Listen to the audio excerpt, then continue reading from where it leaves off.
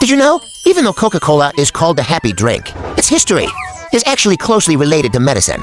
What do medicine and Coca Cola have to do with each other? In 1886, John discovered a magical plant called coca that could help you feel awake and refreshed.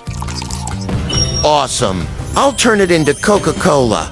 And so, this magical green liquid drove the whole town wild, like the wind gliding over water or bees flying on flowers. To make the drink taste even better, John kept experimenting with different secret formulas. You'll find that caramel not only makes the color of Coca-Cola prettier, but also gives it a sweet taste.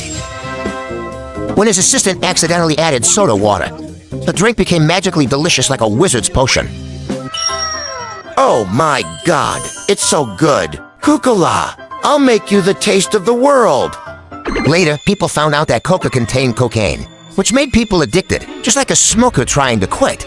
This made a lot of people scared. But don't worry, because as early as 1903, the Coca-Cola company stopped using coca extract, and in 1986, they made their secret formula public. Now you and I can drink Coca-Cola without any worries. This is the history of the drink we have every day. How often do you drink Coca-Cola? Let us know in the comments.